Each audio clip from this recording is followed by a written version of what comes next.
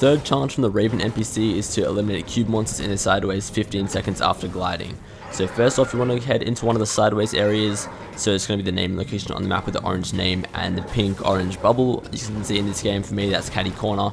And then what you want to do, actually just land in here, you want to get some weapons first, instead of actually just trying to kill them straight away after you land. Just get some weapons, get a shotgun, assault rifle, maybe an SMG or something like that.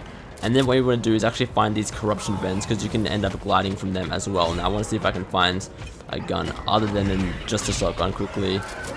Actually, you don't need that much damage, so it'll be fine. You have to eliminate them though, not just damage them, you have to eliminate them as well. But what you want to do is look for any of these corruption vents, these like little orange volcano crater things like that. And then you can see there when you use one, you end up gliding. So all you have to do is glide from it and then eliminate any of these cube monsters like so.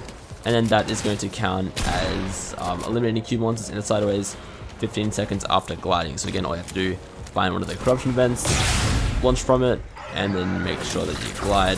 So you pull out your glider, and then just kill any cube monster within 15 seconds of landing after using that corruption vent. If you guys have any more questions about this challenge, comment down below, and I'll do my best to get back to you on that. Otherwise though, that's it from me for now, and I'll see you all next time.